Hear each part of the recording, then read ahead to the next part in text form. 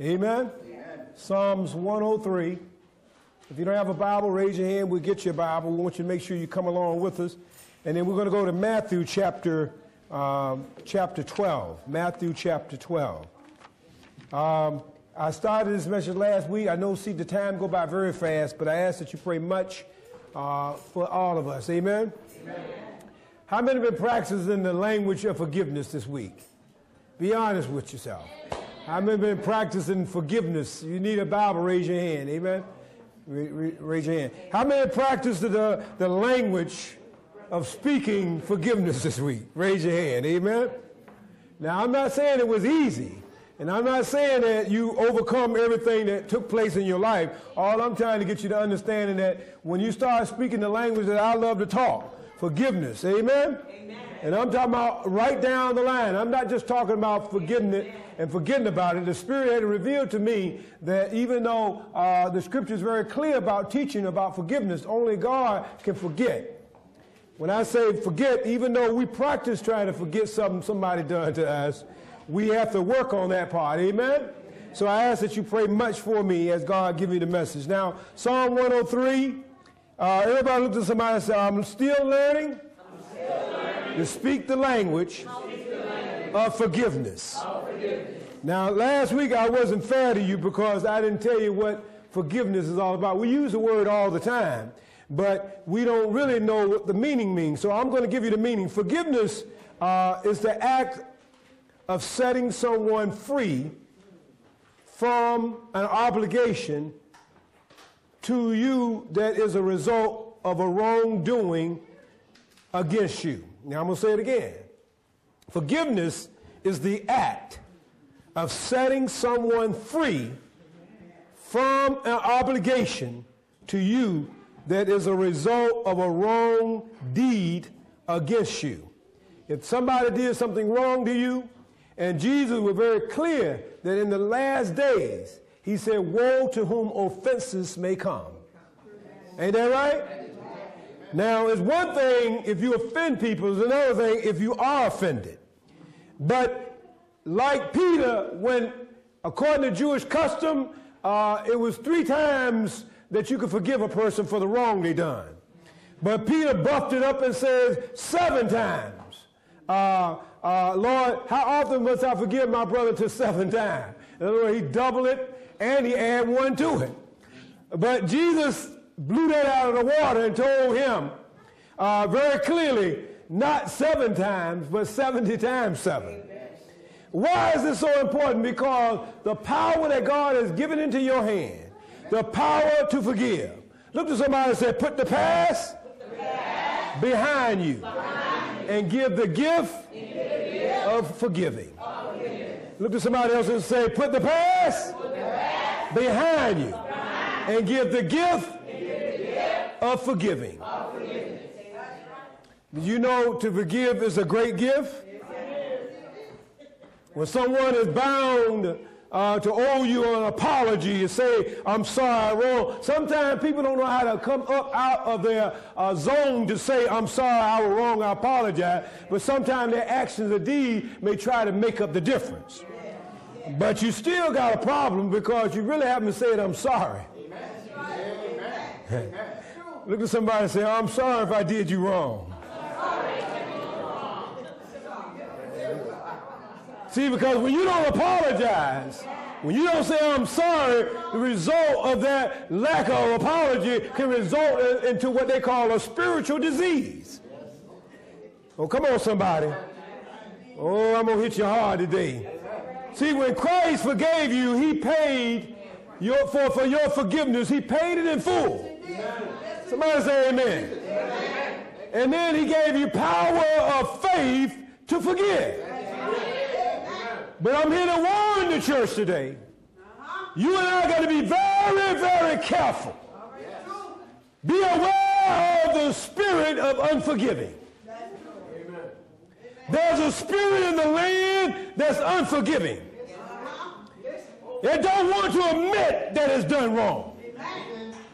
It's associated with animosity and retaliation. It is a bitterness that engraves the soul and destroys it at the roots. It changes the very cellular structure of the way a man or woman might think. Are y'all with me this morning? You breathe in and you breathe out cruelty and grudges, and you carry it from day to day, from week to week, and from year to year, never knowing what really happened and what went wrong in the first place. But I'm here to tell you, it would behoove you today if you begin to learn to speak this language called forgiveness. Oh, come on, somebody. You're made of clay, and you're always going to wind up doing or saying something wrong. God is the one that made you. God knows what you're made out of. And he knows your shortcomings. Here we learn today that the God we serve is a forgiving God. Oh, I didn't hear you say amen loud. You act like you don't believe in the God we serve is a forgiving God. And he's a merciful God. Oh, you ought to shout about praising God today for what he has done for you. You could have got caught up in the mix and destroyed in your hard-heartedness. Well, I'm going to talk about that too. I'm going to talk about the unpardonable state. There is an unpardonable sin that Jesus had to correct the Pharisees, but I'm going to talk about the unpardonable state. I want you to be patient with me today. Here in Psalm 103, and then we're going over to Matthew chapter 12. Psalm 103. Everybody look at somebody and say, I'm learning the language of forgiveness. Why is this so important? He says in Psalm 103, bless the Lord. Amen. Everybody say, bless the Lord. Bless the Lord. Oh, my soul. Oh, my soul. And all that's within me. Bless his holy name. Bless his holy name. Now, it's hard to bless Lord when you got all kind of things happening. When all kind of things are going on in your life, you got to push all that mess aside and get over it. Amen. Come on, somebody. Look at somebody and say, build a bridge and get over it. Whatever animosity or problem that people have with you, build a bridge and get over it and go on with the gift of forgiveness in your life. Ask God to give you power that you can recognize and see through all the mess, get over it, and go on with your life. You ain't got time to be weighed down or bogged down or troubled by the cares of this world because they will wear you to no end. Bless the Lord. Everybody say, bless the Lord. Oh, my soul. And all that's within me. Bless his holy name.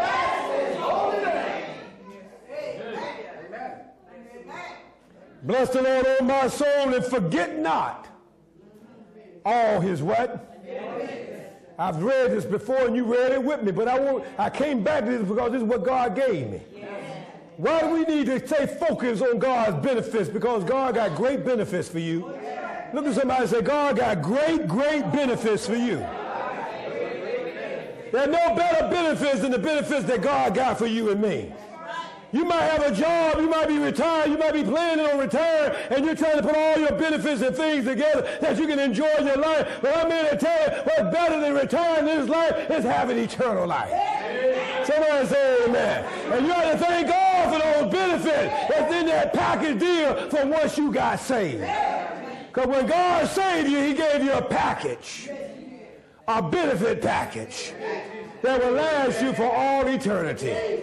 Somebody say amen. Amen. Verse 3 says, who forget all thy, who for what? Who forgiveth.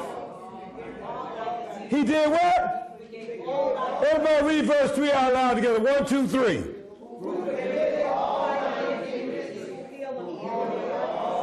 Hey!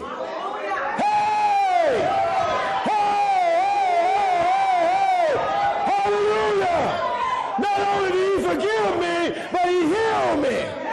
They told me he has power of great atonement, power to forgive, power to heal, power to deliver. I love that language. Lord, keep on speaking that language to my heart. Who will give all thy iniquities. Every wrong you could have ever done or have done, God said, I can forgive you. And on top of forgiving you, I'm the one that heal you. You talking about cherry on your ice cream, cherry on your whipped cream. I'm talking about a deep dish, holy dish, where God said, I'm going to heal you and deliver you. And God said in verse 4, who redeemed thy life from destruction, who crowned thee with loving kindness and tender mercy. God told the nation of Isaiah to tell the nation of Israel while you were covered and struggling in your blood. God said, I'm the one that reached down and touched you and said you shall live and not die. It is God that has power to deliver you. Isn't the God we serve a wonderful God? Amen. Verse 5 says, who satisfies thy mouth with good things, so that thy youth is renewed like the eagles. Come on, somebody. Sometimes I feel like I'm 85. Come on, somebody. But the other time I feel like a young buck. Come on, somebody. Especially when I know I got to cross the street. You know what I mean? Oh, come on, somebody. I feel that renewed strength like an eagle. The Lord said in verse 6, the Lord executed righteousness and judgment and all that are oppressed. He's the one set forth execution. He maketh known his ways unto Moses, his acts unto the children of Israel. The Lord in verse 8 says, the Lord is merciful. Oh, somebody say, Lord, thank you. The Lord is merciful. Not only is he merciful, he's gracious. And I want to thank God for being slow to anger. And along with being slow to anger, he's plenty in mercy. You have to thank God that God don't get mad real quick, like you and I. Come on, somebody. But that he is a merciful God. Thank God for a forgiving spirit. He says he will not always chide. Neither will he keep his anger forever. God always is going to be upset, or mad, or angry. But he says in verse 10, he have not dealt with us after our sin, nor has he rewarded us according to our iniquity. Amen. Y'all have to thank God for that. Amen. David said, when I done wrong, I was supposed to be destroyed and condemned and lost in the lower parts of hell, but the Lord God never dealt with me that way. As wrong as I was and as wrong as I might have been, the God I serve is a merciful God. And he's a forgiving God. And he's plenty of mercy to all them that will call upon him. He said, call on me. Jeremiah told my people, just call on me. Just take a moment of your life and just call on me. And God said, I will answer you and I will show you great and mighty things that thou knowest not. God said, I got things you don't even know about, yet I can reveal them to you. Verse 11 says, for as the heavens is high above the earth, so great is his mercy towards them that fear him. Somewhere in the midnight hour, somewhere while you're sleeping on your bed, the angels get together and they run to and fro in the earth. And God cried, renew mercy every day. Renew mercy every day. And mercy and the angels are spreading across the land. They're spreading across your bed. They're spreading across your life. Mercy is renewed every day. For David got up and said, praise be to God, for his mercy is renewed every day.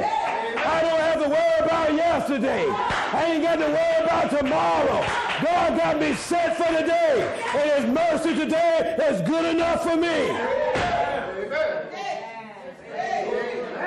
Maybe they ain't enough for you to shout about.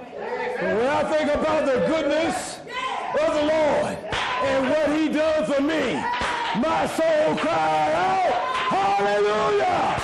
thank God for saving me.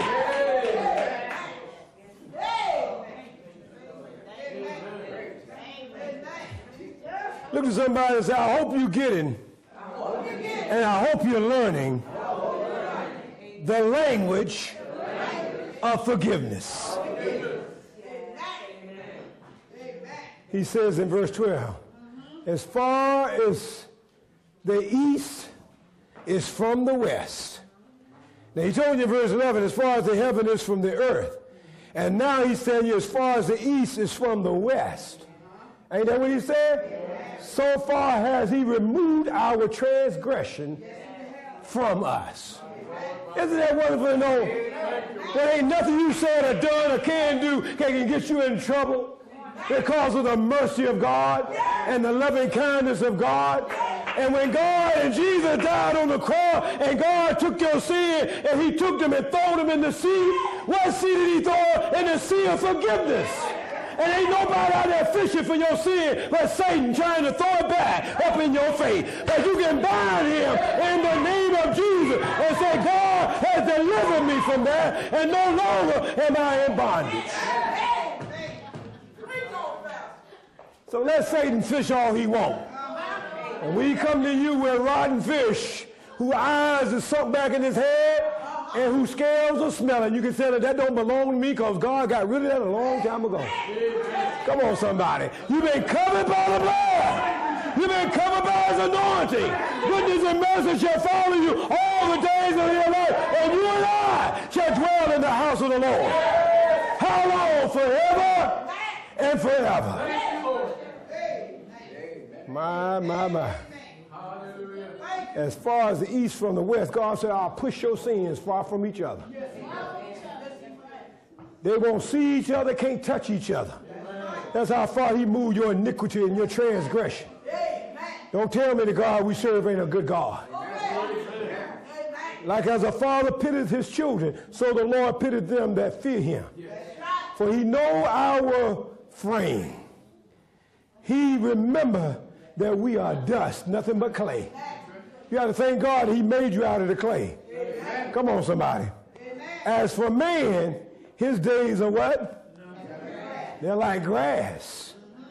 As a flower of the field, so he flourished. For the wind passes over it, and it is gone. And the place thereof shall not know it no more. But in verse 17 he says, everybody said, but the mercy of the Lord. But the mercy of God is everlasting. Don't you thank God? Don't you thank God for not running out of mercy? You might run out of milk. You might run out of sugar. You might run out of flour. You might run out of gas. Come on, somebody. You might run out of a whole lot of things. But you ought to thank God that his mercy is everlasting. It never runs out. It's never empty. It's never incomplete. You ought to give God the praise. Whatever you're going through, you ought to give God the praise. You see, when you learn to praise God from the bottom of your heart, from the depths of your soul, it confuses the devil. It confuses the enemy. He don't know what you're praising God for. All he knows is you're making a joyful noise. You want to get the devil confused and mad? Start praising God. He's going to start looking around. He's going to start wondering, why is she so happy? Why he's so happy? Why is he praising God? What's he so excited about? I got Jesus. And Jesus is the sweetest name. We got to learn to praise God so the young men can see us praising. We got to learn to praise God so the young women can see us praising.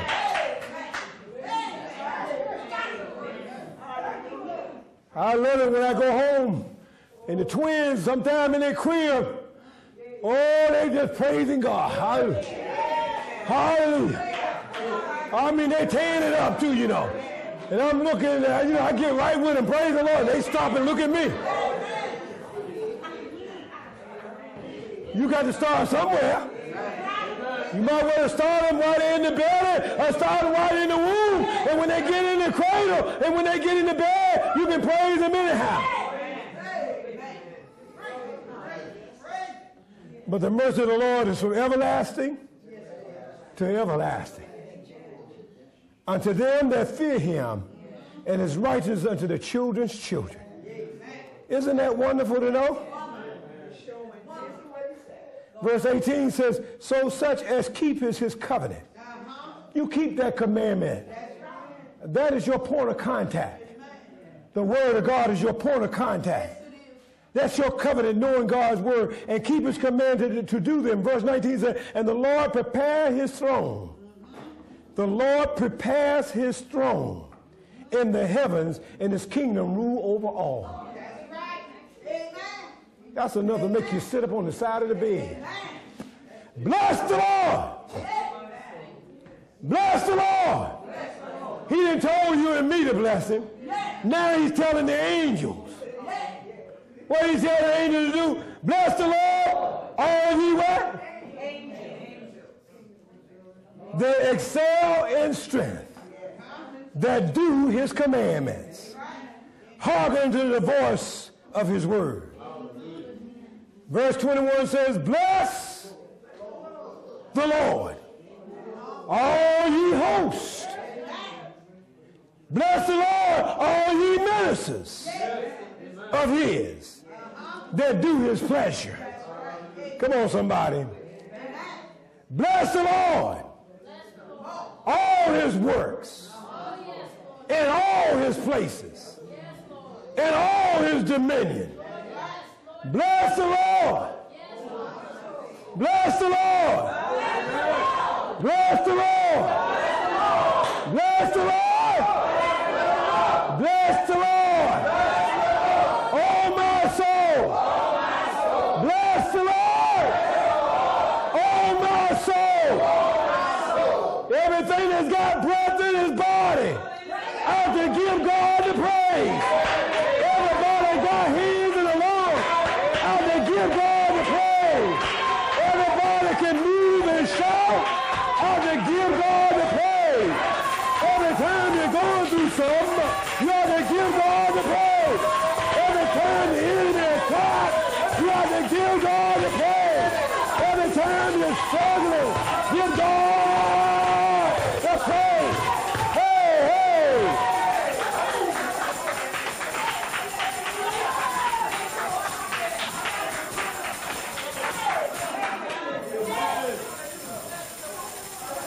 God says, because my people are going through something, I'm going to give you a garment. This garment will cover you. It's a garment of praise. It doesn't matter what you're dealing with, or what you're up against, or what kind of problems you got at home, or on the job, or what you're dealing with on the street. God said, I'll put the unction, I'll put an oracle, I'll anoint you with the power of holiness that will rule and reign. I'll give you a garment. A garment of praise. To praise him through anything.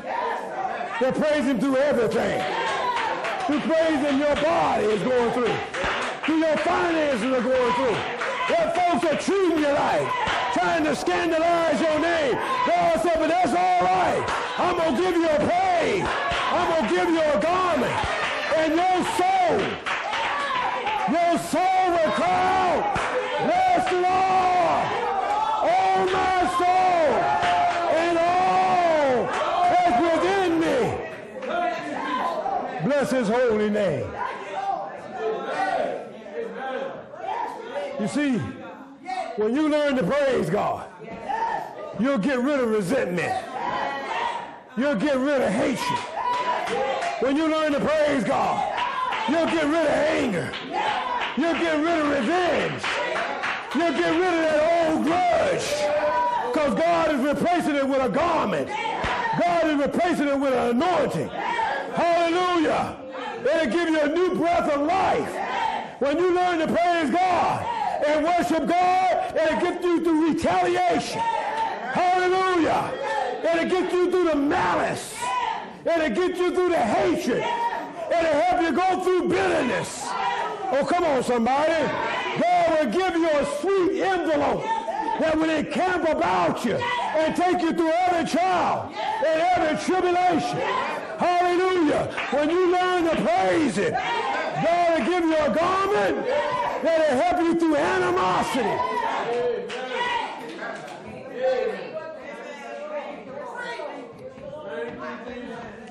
Put the past behind you. That was an old creature thing. Look around at somebody and say, you're a new creature now. Put them old things behind you. Put them old ways behind you.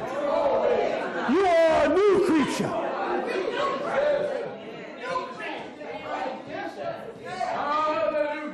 Stop holding on to that old junk. It ain't doing nothing but weighing you down. The Bible said, lay aside every sin and every weight that so easily beset you. Weight ain't nothing but worryation. Worryation and weight ain't nothing but weighing you down that you can't praise God. Look at somebody and say, I hope you're learning the language of forgiveness. It's a tough language to speak when people treat you bad.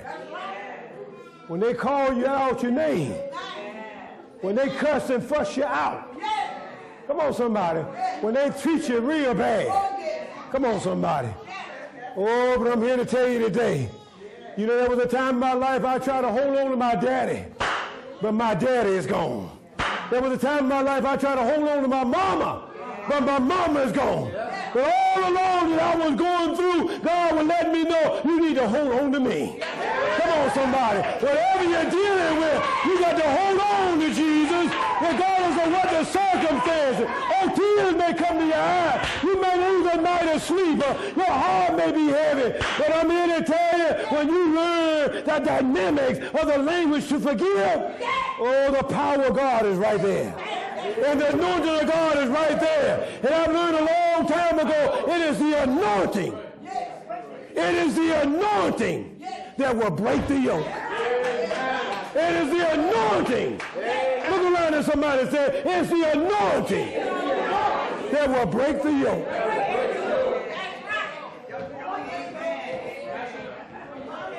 What are you saying, Pastor? What are you saying?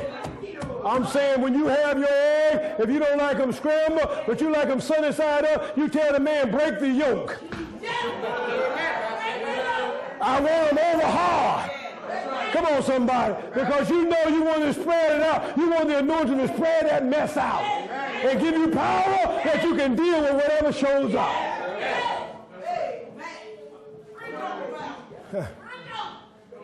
The message of forgiveness.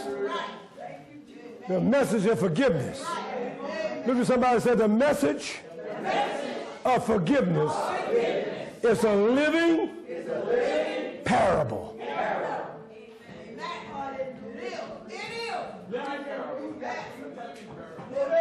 You got to live this every day. I'm not talking about you ain't got to deal with circumstances. You got to deal with them, but you got to have the grace to deal with them. You can forgive, come on somebody, and even try to work on forgetting it. But somehow God don't make no fools. Paul said, I would not have you ignorant, brother.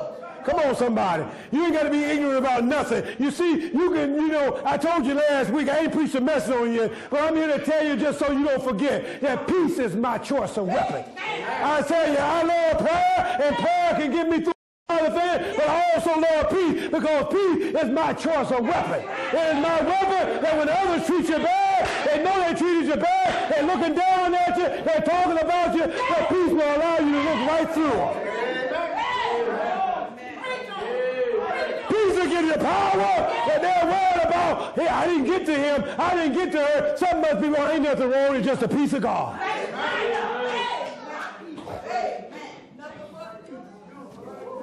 Jesus said, my peace I leave with you. Not as the world giveth, but I give it to you. A peace that will surpasses. What do you mean? I treated him bad, I treated her bad, and it looked like she's still the same. She still loves the Lord, she's still living holy, she's still walking right, she's still praising God. And the devil is confused because you're still praising God.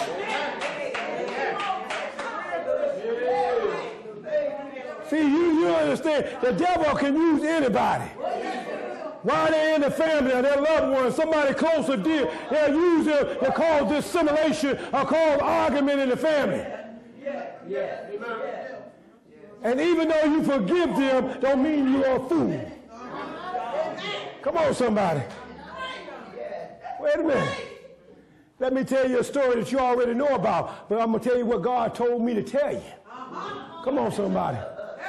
Oh, I went over to the Old Testament, and there's a prophet by the name of Hosea. Are y'all familiar with him?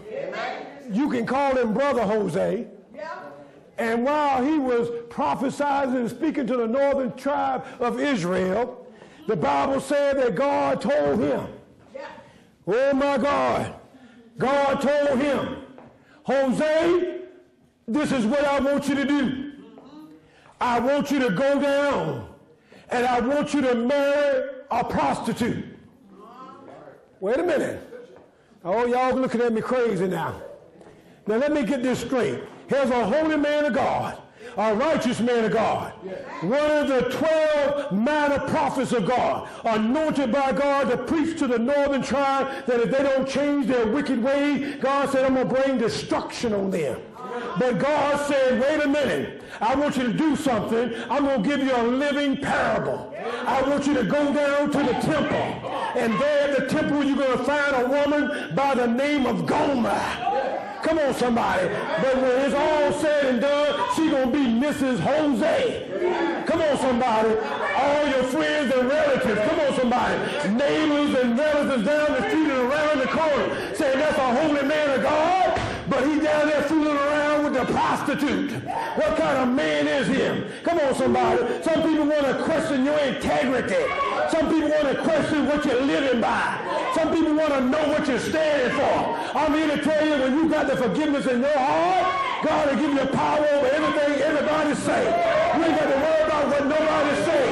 You ain't got to worry about what nobody do. It doesn't matter how they look at you or how they ridicule you. You're going to do just said the Lord thy God. Wait a minute. There's a lot of ground to cover. I didn't know this, but there are 3 forms of prostitute. There's a streetwalker. Come on, somebody. There's a high-class call girl. Don't y'all look at me like that. And then there was what they call the temple prostitute that worshiped in the house of Baal, who was a Canaanite deity god that the children of Israel and the Canaanite nation worshiped on a regular basis. And this god Baal that they worshiped was the god of fertility. Are y'all with me on this? They believe that when he performed sex in the stratosphere, that his semen brought forth food in the field, food in the flock, and food in the family. Are y'all with me on this? And they worship this God. But God said, I'm a jealous God, and there shall be no other God before me.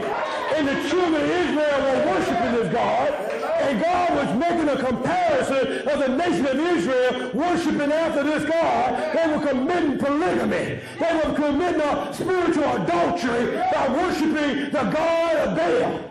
But God got mad with them. And God told Gomer, I want you to be a living parable. You're a man of God. Go marry Gomer. I don't care what they say or what they think. Now, wait a minute. You mean to tell me a good-looking single, decent-looking prophet anointed by God, God would tell him to do something like that? I know it was a marriage made in heaven, but it looked like an earthly disaster. Are y'all with me on this? But when God tells you to do something, come on, somebody, you can throw up your index finger and say, excuse me, I got to do what God tells me to do. Come on, somebody. They might get mad with you. They might get upset with you. But remember, your reward don't come from man. Your reward comes from the Lord.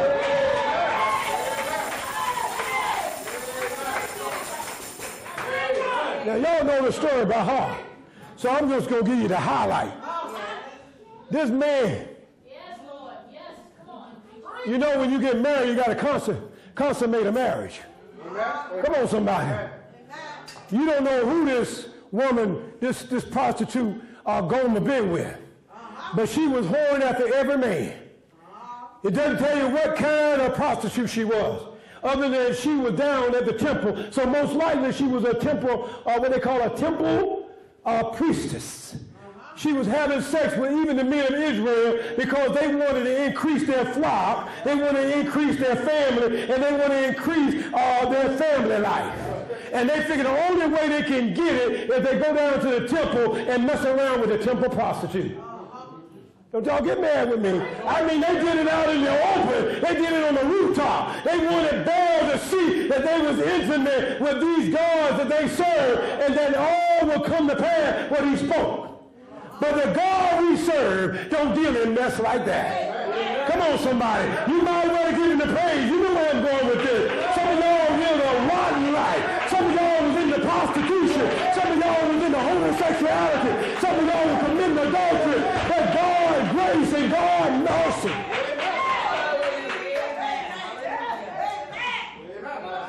I didn't come and play no game with you. Hosea had a powerful message. He was minor, but he was pitching in the major leagues. Come on, somebody. He was out in the big league, proclaiming the gospel in the last and evil days.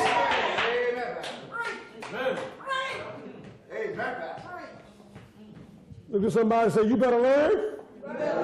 You better learn the language of forgiveness. Wait a minute. This man married this woman. Everybody in the neighborhood talking about him like they talk about you. Talk about you like a dog. Call you everything but a child of God. Say all kinds of things about you. Say you ain't no good, you ain't up to no good, you ain't gonna be no good. Mama and daddy say you ain't gonna be no good. Your grandparents say you ain't gonna be no good. But let them talk all they want. All you got to do is remember the Lord is on my side. Whom shall I fear? The Lord is on my side. Whom shall I be afraid? If the Lord be with me, then who can be against me? I got the Lord on my side. He's in my place. I can give him the praise. I can give him the glory. Others might not like you. Others might not worship you. Others might not praise you. But I'm going to take a little time in my busy life.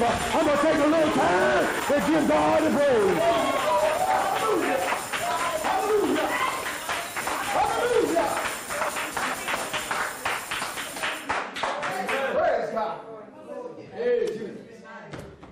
Y'all know the story. This man, Gomer him was married. Everybody around town, uptown, downtown, midtown was talking trash about Jose married to Gomer. He must have been out of his mind. But God had a message to send to the people of God. Are y'all with me on this? It doesn't matter whether you like me or show up or not, I'm going to still preach. Come on, somebody. You can get mad. That man come from Sunday to every other Sunday. It doesn't matter. When you show up, I'm still going to be here. Why? Because man didn't call me. Man didn't anoint me. When God anoints you, you got to do thus saith the Lord. Whether they like you or not, whether they appreciate you or not, whether they're on board with you or not, whether they're going with you or not, you got to keep on preaching anyhow.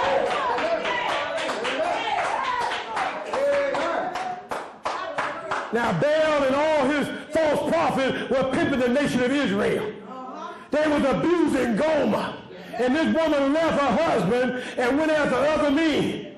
But like a good neighbor, come on somebody, more than State Farm were with him, Jesus was with him. Come on somebody. I'm here to tell you, when you got Jesus, it's better than State Farm. Come on somebody.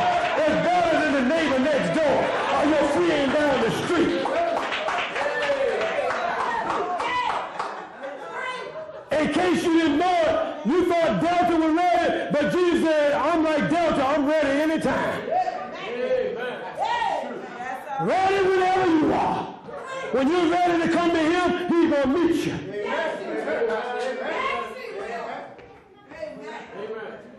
Wait a minute. They were dealing with what they call a fool's crop. A fool's crop. You know what that means? They were trying to sow the wind. And when you sow the wind, the Bible said in Hosea 8 and 7, when you sow the wind, you reap the whirlwind. That's what they call a fool's crop. You can't sow no, you can't plant no wind in the ground. And if you could, what's going to come out is nothing but a whirlwind. It's nothing but a fool's cop. When you're worshiping anything other than the true and living God, it's a fool's worship.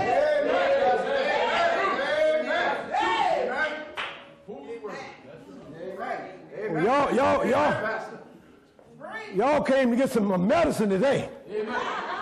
Come on, somebody. Oh, I know you like to go to CVS and Walgreens. You stop over at Cornfield Pharmacy, but you stop by 122 to pick up this message today. You got your medicine today. You got your word today. All you got to do is partake of it and taste of it and see that the Lord is good. Oh, taste and see that the Lord is good. You can try it for yourself. Everybody else is try it for yourself.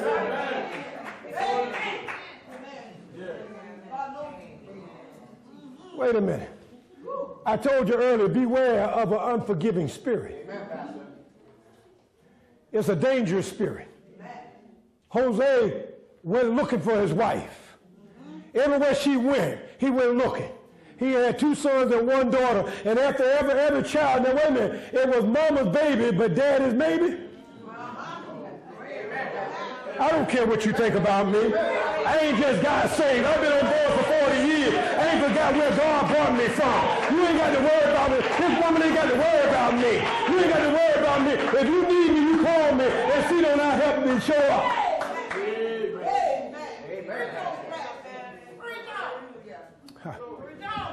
This man went looking for his wife. All downtown, he was everywhere. You seen Gomer? No, last time I saw her, she was going in a building with a man. You seen Gomer? Last time I saw her, she was downtown shopping at Filene's. Last time I seen her, she was over at Stop and Shop.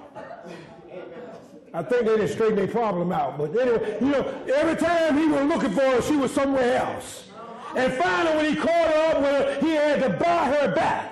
What are you saying, Pastor? I'm saying even though she backslid, God said, I'm married to the backslider.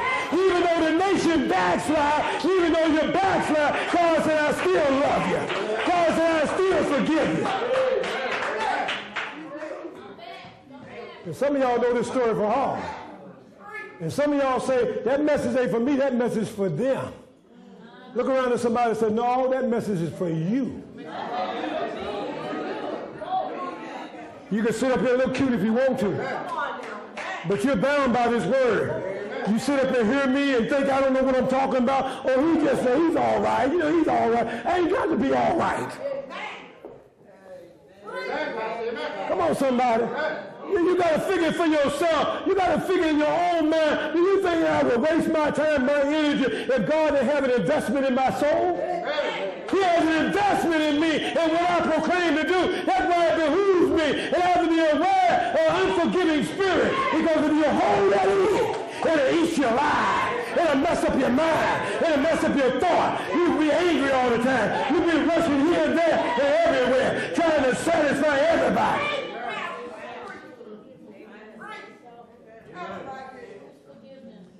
Wait a minute.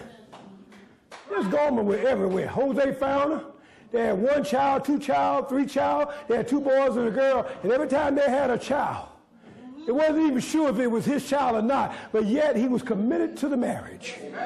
Are y'all with me on this? You don't understand. God is committed to you. God is committed to your relationship. God is committed to your soul. God is willing to go all out and do what he can to save you and to keep you safe. He'll beat back the enemy. He'll bind the spirit. He'll cast out demons.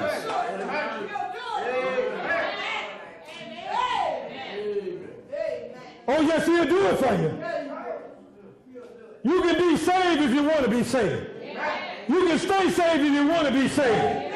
But if you want to play in sin, you got to be aware of the enemy because he's going to build something up in you. He's going to cause you to be at the wrong place at the wrong time.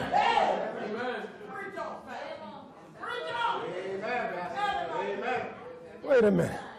This living parable, message of forgiveness, this reconciliation. This man of God, anointed by God, married a temple prostitute.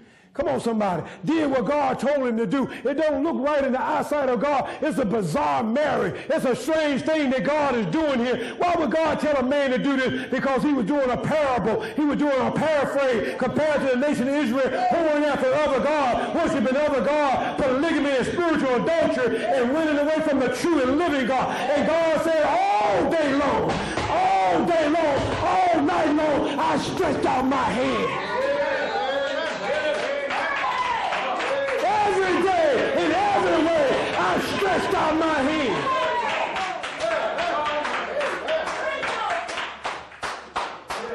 When you was in trouble, I showed up. When you were struggling in your blood, when you was in the heat of the flame, I'm the one that reached down in the fire and pulled you out.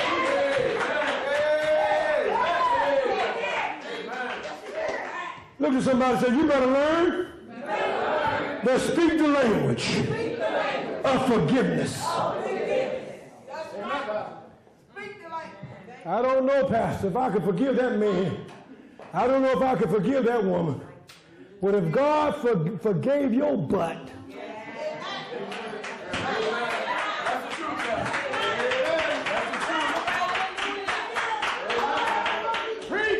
if God forgave your messed up self,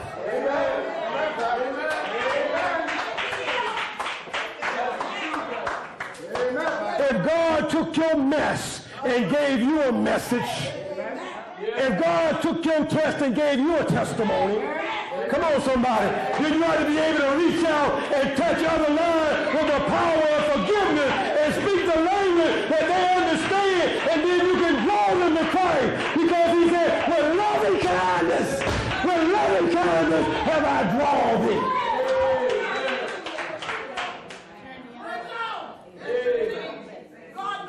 Oh, I know the time they're going by.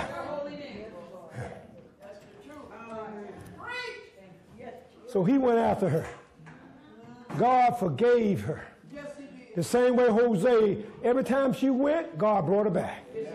Every time Gomer went somewhere, Hosea went after her when God said, go after your wife. Like I'm going after Israel. Come on, somebody. What a wonderful love. What a caring love. It ain't how many men she been with and the act of the sin that she done. It was the loving kindness of the father. It was the loving kindness of the husband. And people begin to understand what kind of love that man got, that he would go after his wife, even though she been with this, that, and everybody. Amen. Because of the covenant he made with God. Hallelujah. Do you understand where we're going with this?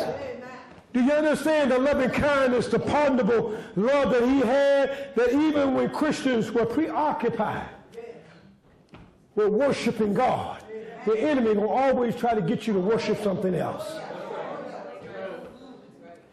As bizarre and as strange and not understandable as it possibly can be, why would God tell a man to go and love a temple prostitute or a princess?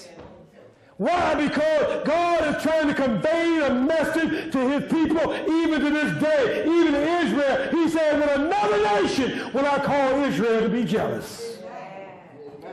Talking about the Gentile world. For I have put righteousness in their hearts. Wait a minute. I'm only halfway there. I'm getting ready to get into your psychic now. Turn to Matthew chapter 12. Matthew chapter 12.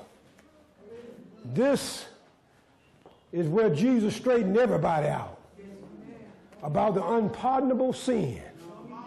Blaspheme against the Holy Ghost. I mean, it got on me. I couldn't even almost go to sleep at night. And I said, you mean to tell me, Lord, that can't be if I'm saved and sanctified and filled with the Holy Spirit? I know you're doing the work, but we're not going to give the devil the credit. See, this is the problem, that people think the devil is performing miracles. Are y'all with me on this?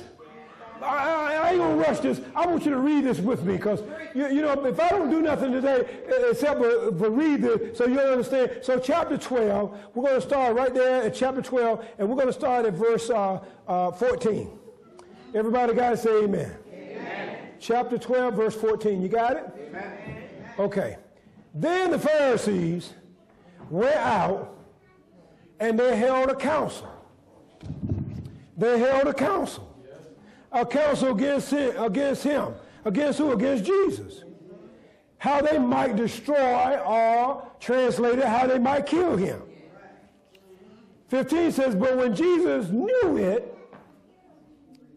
he withdrew himself from thence, and a great multitude followed him, and he healed them all. Everybody say, he healed? He healed them all. Them all.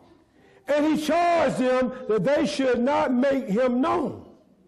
Don't tell nobody I heal you. That it might be fulfilled which was spoken by Elijah the prophet, saying, behold, Isaiah the prophet saying, behold my servant whom I have chosen, my beloved, in whom my soul is well pleased. I will put my spirit upon him, and he shall show judgment to the Gentile. You see that? And this is where it gets interesting. He shall not strive, quarrel or fuss or fight, nor cry out. Shall any man, cry out, neither shall any man hear his voice in the street. I love verse 20. A bruised reed shall he not break, and a smoking flax shall he not quench, till he sent forth judgment and victory. Oh, my Lord. You have no clue what he's talking about. And in the name, and in his name, that's enough to give God the praise. Amen. You can rock like a boat on the ocean, and in his name shall the Gentiles trust. Amen. Then were brought unto him one that was possessed with a devil. Now listen carefully now. He was possessed with a devil, and the devil had him dumb and blind and dumb, and he healed him, insomuch that the blind and the dumb both spake, and he saw. A double blessing. Now listen, verse 23, he says, and all the people were amazed and said, is not this the son of David? You know what they said? Isn't he the anointed one? The Messiah? Praise God. This is Pastor Watkins from Community Revival and Outreach Ministries. I trust that you enjoyed that wonderful service we just had, and I trust the Lord that it touched your heart and your spirit, and it also inspired your soul. But beyond just listening to a message, we also ask you to accept Jesus Christ as your personal Lord and Savior. And how you do that, you just simply ask and bow before Christ. And if you're willing to lay hands upon your TV or bow your heads right where you are or sitting, if you just bow your head with me and we'll pray the prayer of faith. Heavenly Father, we truly thank you for all things in the wonderful name of our Lord and Savior, Jesus Christ, that you forgive us of all our sins and have mercy upon our soul. And that not only you save us, O Lord, from our sins, but, O Lord, that you would sanctify our hearts and sanctify our souls, as well as, O Lord, baptize us with the Holy Ghost and that with fire. We accept you, O Lord, into our hearts and our life. We confess our sins, and we believe that Jesus Christ is the Son of God and that God raised him from the dead. And by believing and accepting this, O Lord, we claim to be saved in his holy name. We give thanks and praise for all things. In Jesus' name we pray. Amen. I trust the Lord that your heart is fixed with the Lord and that your blessing will be assured and that you'll come out and fellowship with us. And if not with us, your own local church in your area, and that God will be a blessing to you until we see you again. Take care and God bless. Bye-bye.